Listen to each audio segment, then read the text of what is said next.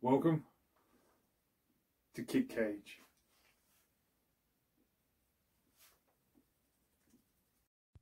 Welcome once again to the Kit Cage and episode 24 with Gregg Johnson, who was a former SAS operator. Welcome to the show, Gregg. Thank you, Brian, and grateful for the opportunity. That's my pleasure. Let's first talk about you entering into the military, because you were a TA to start off with. Yeah, before that, I think as a child, growing up, my father was Air Force, so I spent a lot of time around the military, and I'd tell the story of the Falklands War was happening, and as a kid, I was infatuated with the military, and the Falklands War series come out, and on the last, I think there was 14 issues of that the Falklands War magazine that we got here in New Zealand, and on the last one was a picture of a SBS guy, and he had a big Bergen on and gaiters and a green Gore-Tex jacket, and I was just like, man, one day that's what I want to do. And we didn't have an SBS, so we had an SAS, and as I got older and realized what the military was about, so everything from the TA to joining our we call regular force to the infantry was just a stepping stone to want to go to the unit. What was the first challenge you faced? Obviously, going from a territorial army to the regulars, what sort of changes did you face going from that? Mate, I actually got a friend, an ex-army officer, staying with us at the moment, and we were just laughing about it tonight. I was really lucky from my TA time. There was still, I only did a year in TA, and because we're so small in New Zealand, the instructors from my TA basic training were still around. So I spent most of my full-time army basic training just babysitting. So yeah, I was luckily that I found it really easy. So it was easy, and I found it luckily to be not hard. Yeah, so it wasn't a challenge at all, gratefully. Good. So you were in a recce squad. Do you think that helped you prepare you for SAS selection? Yeah, and I did 3 years with a battalion reconnaissance platoon. And definitely, the small unit tactics, as you'll know that they do. Our recce at the time was pretty much based on what our SAS did as well. Moving in the bush as a 4-man, 5-man team. So once I passed selection and did what we call our cycle of training, just that experience made it so much easier. Yeah, it was just second nature by that time. When it came to a SAS selection, obviously it's renowned for not just testing you physically, but testing you mentally. How mentally testing did you find that? Incredibly hard, bro. And it was, again, I tell the story that, there was a period that our selection's 9 days long, and you do all the initial fitness testing on day one and a swim test and some running stuff outside of the normal army fitness tests. And you do 3 days in we call open country, so navigating through the open country. Then we do 20 hours, and when I did it in the sand dunes, carrying 20-litre jerry cans of water with your full pack and webbing and rifle. You do 20 hours of that, and then you do close country, so in the bush navigating. And at that phase, I was so tired, bro. From the jerry cans and the sand dunes, I had no skin left on my hands. My feet were pretty blistered. I didn't have a lot of skin left on my feet. And we were off navigating by ourselves. You had 48 hours to get to an end point through checkpoints. And I just got to a stage, I was so tired, I just gave up. And we call, what you call the poncho, we call a hoochie. Bro, I got my hoochie up. Very tactically, got naked, climbed in my sleeping bag, and I quit. I was like, I'm done. This is just too hard. And I'd only been in there for maybe 5 minutes, and the radio goes, I can't remember my number, but whatever, 27, where are you, 27? You need to be at this checkpoint. Got up, packed everything up, and carried on. And luckily got to the end and passed the selection course. But it was incredibly hard, mate. And I find it interesting, like we finished with a 64K walk And none of my friends that were actually badged at the time talked about that. So that was incredibly hard. Just to do those other 8 days. And like I said, I was in a pretty shit state physically.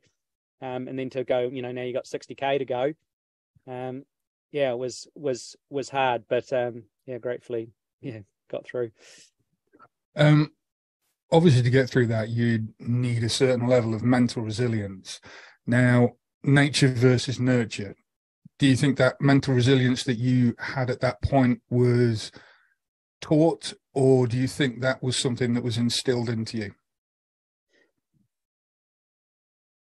I think both, and I say that because, like, I grew up with a father in the Air Force and a mother who was nurse, and most of my family were farmers.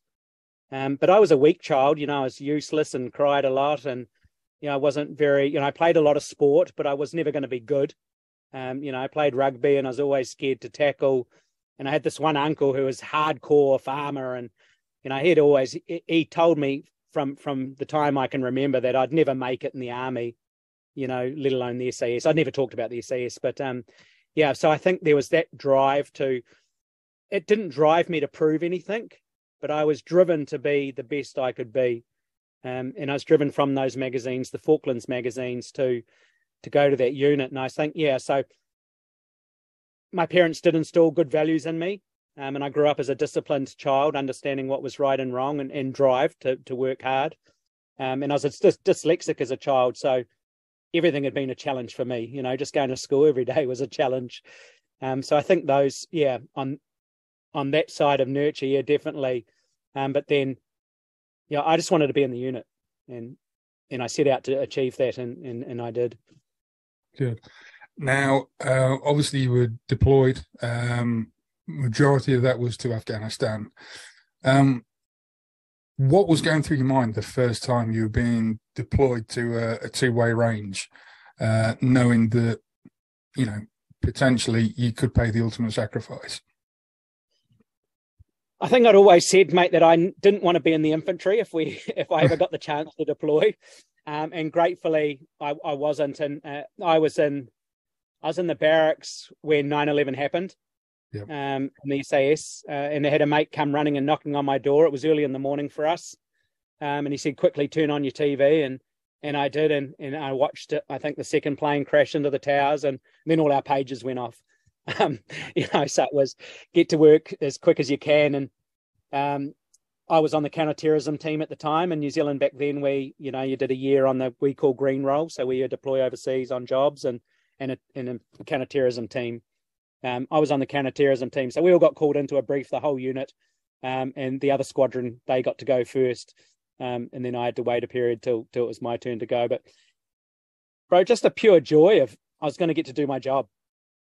I'm sure you know that, and a lot of your guests you have on. It's that, people don't realise, and I always say to people now, like, oh, what's the army like? And I say, man, if you trained to be a lawyer but you never got a case, or you trained as a doctor and you never actually got to do a doctor's thing, that's what the military's like until you deploy on the two-way range. So, I had a mindset, bro. I'd grown up that this is what I wanted to do. I'd read Commando comics all my life. I had an understanding. I'd had other family members in the military, and I was excited that I was in the best unit in New Zealand, and I was getting to go on operations with some of the best people I've ever met or worked with. So it was just excitement, pure excitement. Yeah. Taking that excitement, as you touched down on Afghanistan, obviously the first time you were going out on patrol or out on mission, at what point did it feel real? Because obviously you've got that excitement, you've got the adrenaline going through you. It doesn't feel real at that point. So at what point did it feel this was a real conflict? Definitely. So when we rotated in, we were the second rotation for our guys, and this is at the start of the conflict. I went in, I think, in March 2002, early March. My first patrol, so we had guys from our first rotations that had stayed to do crossover patrols, to teach us what they'd learnt in their time. And I think my first patrol, we were kitting up, and I was the team medic, and my pack was the lightest. My pack webbing and rifle was the lightest at 89 kg. I think I had 32 magazines for my M4, 4 grenades, a couple of white Foss, an M72, 2 claymores. I had my med patrol pack with all the fluids. We were carrying a 20-litre jerry can each for extra water. I had a 203. I think I had 26 M203 bombs. Our kit, bro, it got real right then. Like, I've done selection. But, bro, that was heavy. We had 2 guys carrying GPMGs on a patrol. We're in the mountains of Afghan. Me and a guy with a GPMG were partnered up, and he laid down. We were at a rest halt, and he stopped breathing because his chest, he had a chest webbing on and full of 7.62 link. It was that heavy, like he stopped breathing, So it got real that, bro, that we were scared, because we're fighting the Taliban and we're a 5-man patrol, a 6-man patrol. Yeah. Just dropped off by a helicopter out in the middle of nowhere. And, it got real quick. At that point. So, obviously being a 5-man team going out and engaging the enemy, you must have experienced some quite intense moments during your time of deployment. If you can recollect one of those intense moments, and then perhaps did you have a time where you could decompress and, acknowledge what you've been through, or was that something you never did? Not in those early days, like none of those, we didn't know what that decompression was. I think because like 9/11 brought it on for all of us. And I think there'd been such a period that we weren't doing a lot. We were just excited to be doing it, like I said before. And, we'd had East Timor for us in New Zealand, but, that was very small. And I didn't go there because I'd chosen to go to the unit. So I never got a chance to deploy there in a role that they were doing. I went later on. And for me, the things I saw in my SAS time early, I also spent 3 years as a contractor in Iraq, 03 to 06, and that was the height of the sectarian violence. And I saw a lot more there than I did in the first tour I did with the unit. We were mostly doing strategic reconnaissance stuff, so either foot-based, just observing, or vehicle-mounted patrols. So it was quite benign in that first period. That 02 to 03 in Afghan was really quiet. We had a few contacts, but nothing to write home about. Nothing major. So obviously you alluded to that you did contract work. Now, the hierarchy was, from what most people remember, as Black Hawk Down. So obviously you were with some incredibly seasoned combat veterans. And as you said, it got quite kinetic while you were there. How did you feel being in a sort of PMC environment compared to being in a military environment? Did you feel slightly less safe, or because you had that hierarchy that had been through the meat grinder, did you have the confidence in the people around you? Yeah, my team initially, bro, the first few years, as a team was amazing. We, like you alluded to, had a lot of ex-Delta guys were our senior leadership that were all C Squadron Black Hawk Down guys. And that was amazing. And the team I was with were all either ex-Green Berets or there was 2 ex-Kiwi SAS guys, me and another guy.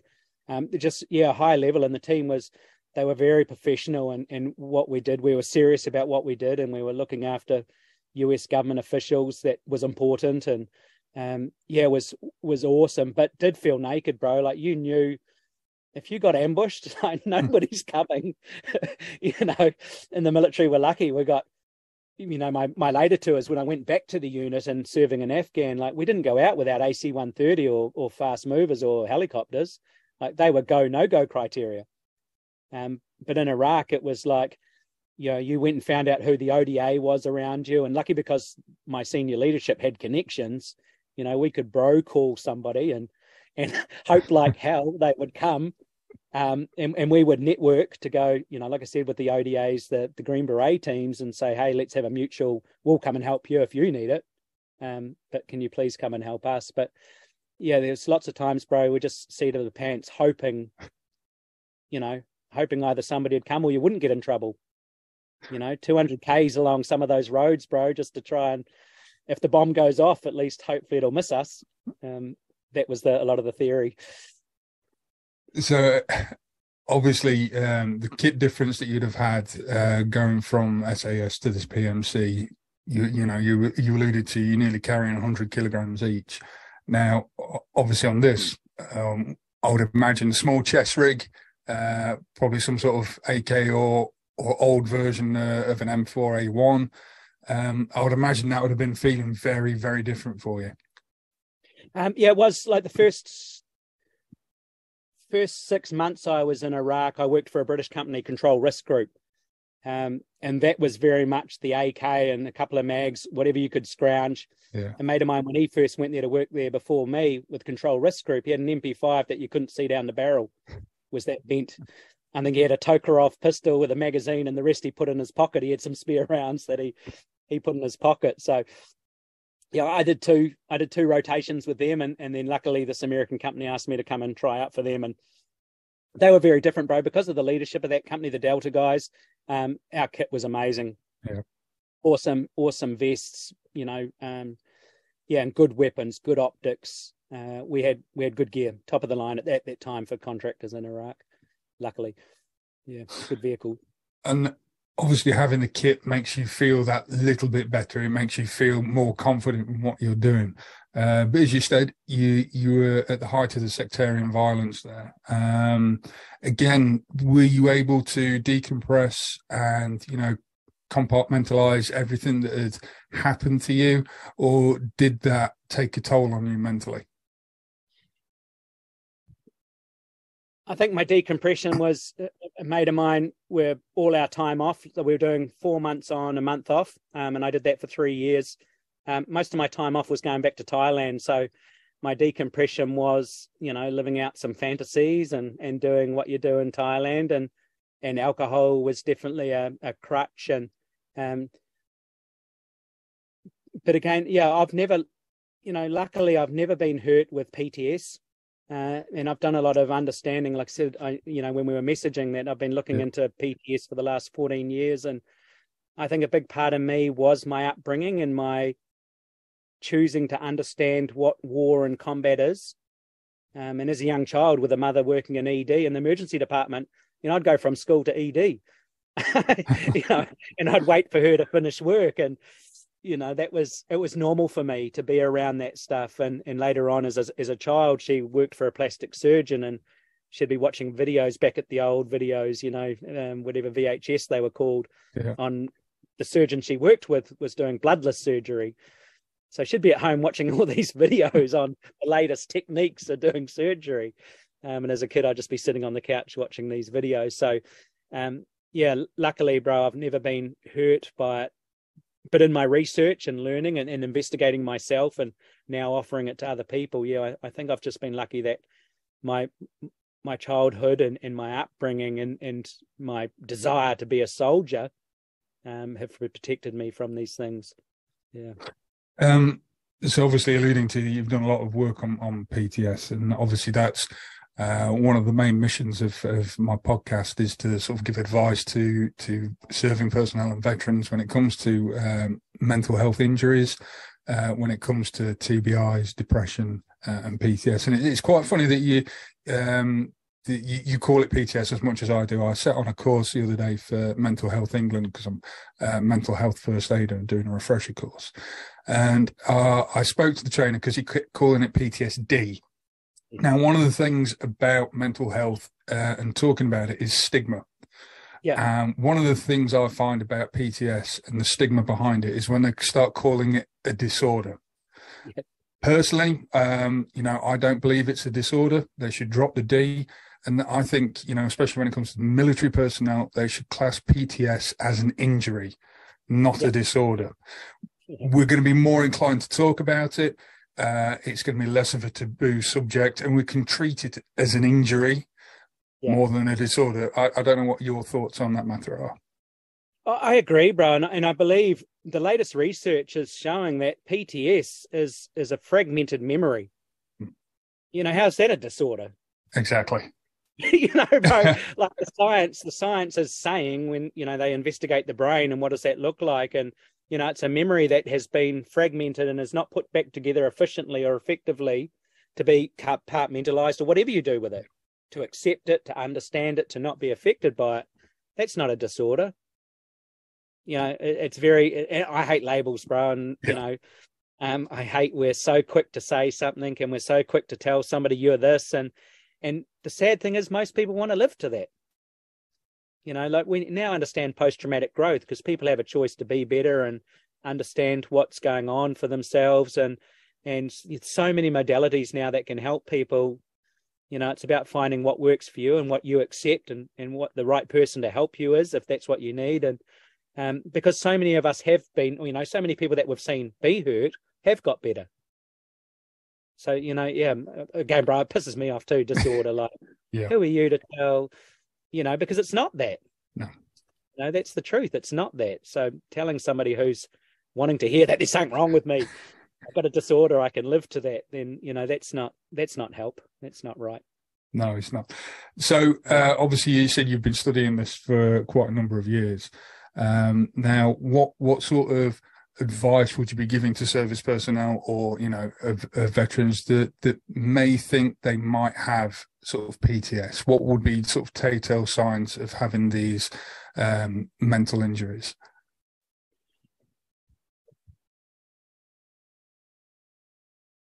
My advice would be go and find somebody who can offer you the real advice to whether you do or you don't. Try and get an effective diagnosis to say whatever the symptoms you are facing are associated with past trauma, and then trying to identify a modality that sits with you that can help you move through that process. Somebody who uses the right language or the right understanding to get you to a point.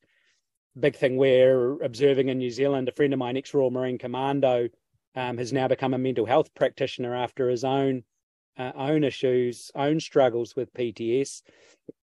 Yeah, we just fully understand that, sometimes veterans need veterans to help them. So it's finding that person who speaks the same language. So you and I nod when we talk to each other that, I'm sure you've met that person who goes, yeah, I know. No, you don't. You don't know what the IED feels like. You don't know what, when your car's bumping off the road into a ditch and all the glass is gone. You don't know. But having good people that understand that, I think, can help make that process. But yeah, find somebody who understands if you can do that, and just choose to be better, choose to be on a journey, and choose to understand that if you have been hurt, then like you said, injury, bro, if we've got a sore ankle, we put ice pack on. Yeah. But you've got to do something proactive to be better. Exactly. Yeah. I think it's very much the stigmas that are holding us back from talking about these issues, which is obviously, the main reason why I do this podcast, is say it is all right for us to talk about it. And like you say, having the same language and knowing people around us have been through the same ordeal, rather than sitting there and having a doctor and go, oh, I understand how you feel, like you say. They don't. So having the veterans help veterans is quite a big thing. And obviously, you like you were saying, you were doing a lot of outdoor activities, and I believe you said that you found a way to help PTS through these outdoor activities. Yeah, like we've known for a long time, the research is well proven that, using nature as a modality. And again, I just talk for people that this works, it works, but I don't beat the drum that just do this, because I understand my partner works with horses. She does equine stuff, which is amazing. There's so many amazing, just find what works for you. But for me, nature is a modality of getting people out and it's so multifaceted. With one, it's getting you out into nature where you are connected with the earth. For us, we call it Papatuanuku, Mother Earth. You're connecting with her. We know nature vibrates at a frequency that is healing. Like science shows us that, that it resonates at a megahertz that our body align with, which makes us better. We know we're getting sunlight in our eyes. Most times when you're in the backcountry or outdoors, you're getting good food. And for us, it's that, bro, you're with community, you're with others, and it's a shared experience. Yeah. You know, when I take my modalities, kayaking, we use sea kayaking as a vehicle to, you know, we call it a vehicle to move them through a journey. And when you're doing that with mates and you get a bit of big sea, and, you know, it's like being on a patrol, bro. You get back, you get in, you're at a campfire, you've got good food. You go, oh, you were scared, and no, I wasn't. And it's shared, but you're with other people, and you're moving through this, and you know what it's like. You sit around a campfire, bro, and people start telling stories. Yeah. You know, and people start telling stories, and you look over, and somebody's nodding, and I feel the same, and yeah, you feel the same, and you know, and I've found people sleep, mate. People, people haven't slept for a long time. Out in nature, they sleep, and they get up in the morning and said, I had a full night's sleep last night, and you're like, awesome, you know. Yeah, so that sounds very similar to what I have a group of friends who are ex-military reservists, current serving as well, and we all get together and we have a little camp over, and we do these military simulations. It's quite interesting how we bond together, like you say, around the campfire, spinning the ditch, and you see people around the fire nodding and sort of agreeing, and it's very therapeutic to be around like-minded people that have experienced the same sort of things. And yeah, like you say, it's almost a form of group therapy and a time to almost decompress things that you might not have spoken about before. Yeah, as I said to you, my mate, this Royal Marine Commando, he left England and run to New Zealand to hide out. You know, he was suffering severely with PTS, and we've only become friends in the last 6 months. And until we become friends and started talking, he hasn't talked about his military career for 10 years. Yeah, you know, which is just hiding from it. And we now get to share stories of very similar experiences, and you know, we get to do that in a safe way, and it's awesome for both of us. And yeah, it's funny. I took a couple of months ago, I took a group of ex-SAS guys out on a kayaking trip, and they're all guys I served with. And you know what? The biggest thing for one of them was that I just get to talk however I want to talk. No political correctness. No boss telling me I can't say this. No somebody saying this. I just get to talk.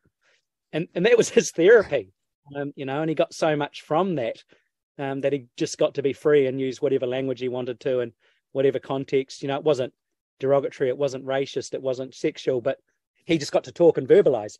Yeah. We all understood his language. And that was powerful, you know. You went back in the military as a trainer, I believe. Yes. Obviously, we spoke earlier in the interview about resilience, and that's something that you are teaching, I believe. Yeah, so luckily we're running a program for one of the military units at the moment, a resilience program, again using the sea kayak as a journey to educate them on a different way to see resilience, and giving them the tools to be resilient. It's something all our young people are missing, and it's something the Army's struggling with. And got some meetings lined up with our military when they go back to work, around doing it for everybody, because we're seeing, like everybody else, every other military suffering with entry rates and attrition. We had we call a core training, infantry core training, not so long ago. Started with 60, finished with 18. You know, and for an army that we are losing people at a rapid rate at the moment. So if we can't even keep them through their training cycle, you know, we're never going to regenerate our organisation. So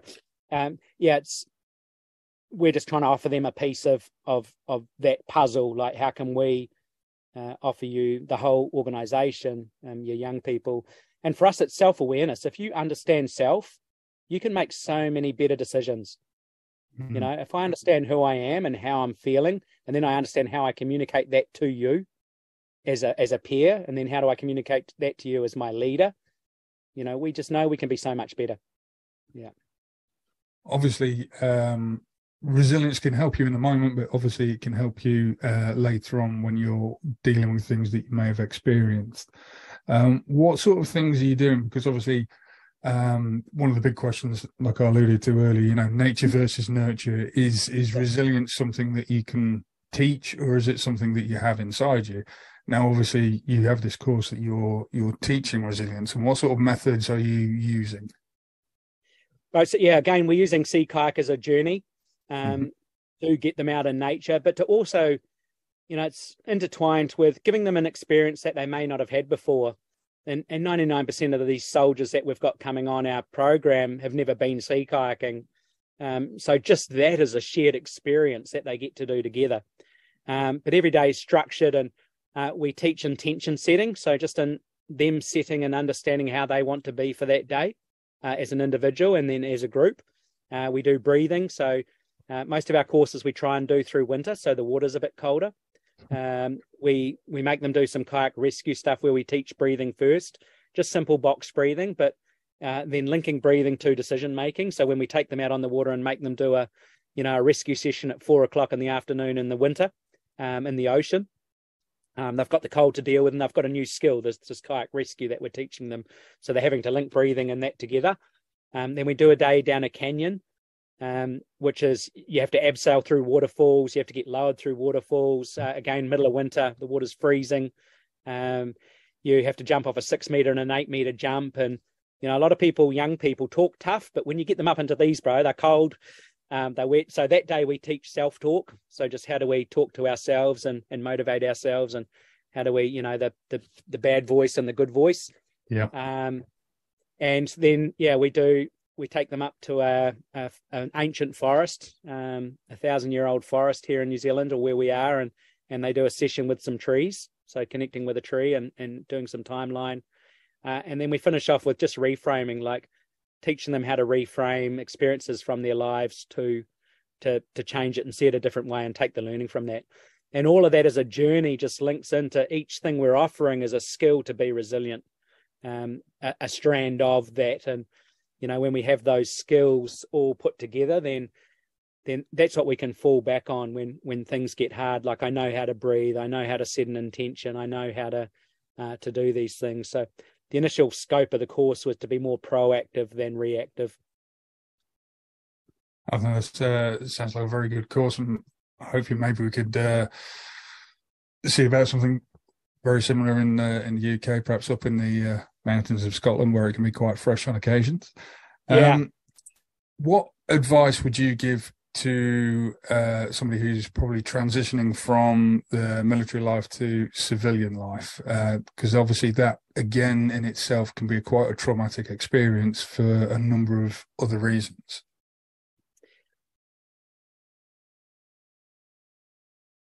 Again, back to my friend, the ex-Royal Marine, who's working in the mental health space as a mental health practitioner. He was talking to a guy in Australia just before Christmas who spent 20 years working with veterans. He's an ex-Australian military guy, but he's been in the professional space for 20 years. And Ben was talking to him and said, what are the 3 key things that you'd say for a veteran? And it was belonging, identity, and purpose were the 3 key things that we all know, eh? Yeah. So with an understanding of that, and in any podcast you listen to, people talk about that, eh? So for me, it would be knowing those 3 things, identify them early. Like, you need purpose. That's what we joined and got into a uniform for, was purpose. Identity was belonging to the tribe, whatever tribe or coloured hat you wear or beret. And then, and your purpose, identity, and belonging. Like, I need to belong to something. I need to belong to something bigger than me. So I feel that if we know those things, leaving, and we've already put those in place, then I think we would have a better chance of thriving post-service than just, falling in the cracks like a lot of people do. Absolutely. That's some perfect advice.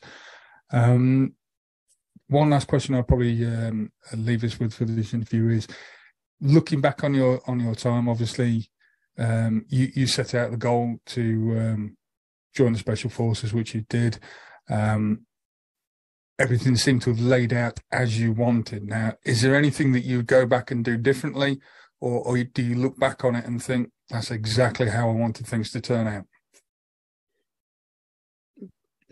Personally, I think it was laid out for me to give me the skills and knowledge to be where I am now. Yeah. So I look back and, I also worked at Outward Bound in New Zealand as an instructor, and I've had the opportunity to do a whole lot of things, but they've just given me the education to be now talking to you. So that's my reflection. So I wouldn't want it to be any different. It'd be I have no regrets in life. I don't regret anything I've done. I've made some poor decisions. I've done some dumb shit. I've lost a lot of money doing funny things. But I wouldn't take it any back, because I'm now talking to you, and we're sharing an experience where, hopefully somebody can hear this and go, I need belonging, I need some identity, I need some purpose, and they can strive to do that. Yeah. I wouldn't do anything different, mate. That's fantastic. I find most veterans say the same thing, that they, no matter what they've experienced and what they've been through, they wouldn't change it because it's made them who they are at this point in time. Yeah. One of the things that I've found through many of the veterans that I spoke to is writing. Obviously, you've had an incredible journey up to this point. Would an autobiography be something that you would look at in the future? Definitely, and it's actually a dream of mine to do that. What is holding me back is finding somebody to write it. And I met a guy last year who we actually spent 6 months house sitting for, who's a South African guy, but he's a world explorer. He's done the North Pole, he's done the South Pole 3 times solo, sailed around the world, just an amazing human. And as we become friends, he asked me, he said, would you ever write a book? So I thought about it, and he just offered me the advice that know why you're writing it. Yeah. Are you writing this for you as a story, or are you writing this to help people? So that's something I've been contemplating a lot. So I'd love to write a book, because I have had I've had an amazing journey so far, and it continues. I just have to know that writing the book would be the right thing to do. Well, by the sounds of your experiences, it's probably definitely another book, if it was ever to be written, that I would add to my collection, and it would be pride of place up on the shelf up here. So thank you very much for your time today. It's been absolutely fascinating talking to you. It's nice that you share some thoughts and suggestions on PTS, the same as what I do. And obviously here in the UK, I'm going to keep challenge that, see if we can drop the stigma and stop calling it a disorder, and like we say, try and call it an injury, which is what obviously the research suggests.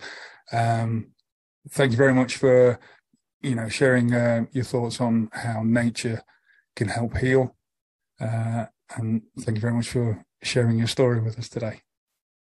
Welcome, bro. Hey, could I just throw out there lastly that we say it's a stigma, but it's if we take 9/11 as a point of us being at conflict for a long time, okay, it's 22 years. Let's stop calling it a stigma, veterans and service people. Let's stop saying these things and just know that you and I are talking, and you've had so many veterans on, and I've talked to a lot in my time. We're all at a point where this is important to talk. We've all discovered that. So let's get out. And the last thing I'd say, bro, is like that belonging piece I talked about. All your people are still out there. Just reach out. Yeah. You're not lost. You're not this. You're not that. Just reach out to your people, and you might find that they want to have a beer too, or whatever you do. Yeah. Thank you very much indeed. Yeah, appreciate you, brother. Appreciate you too. Thank you.